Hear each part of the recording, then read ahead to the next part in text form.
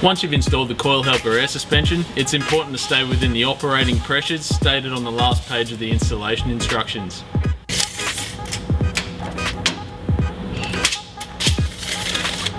To determine a level ride height, take a measurement from the centre of the wheel to the bottom of the wheel arch.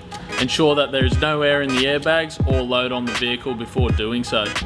Once we've noted down that reference point measurement, it's just a matter of putting the load on the vehicle, letting it sag down, and then inflating the airbags to return it back to that reference point measurement you took originally.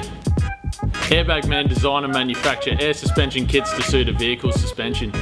If you find that you're unable to stay within the operating pressures of your air suspension kit that are stated on the last page of the installation instructions, feel free to give the team here at Airbag Man a call.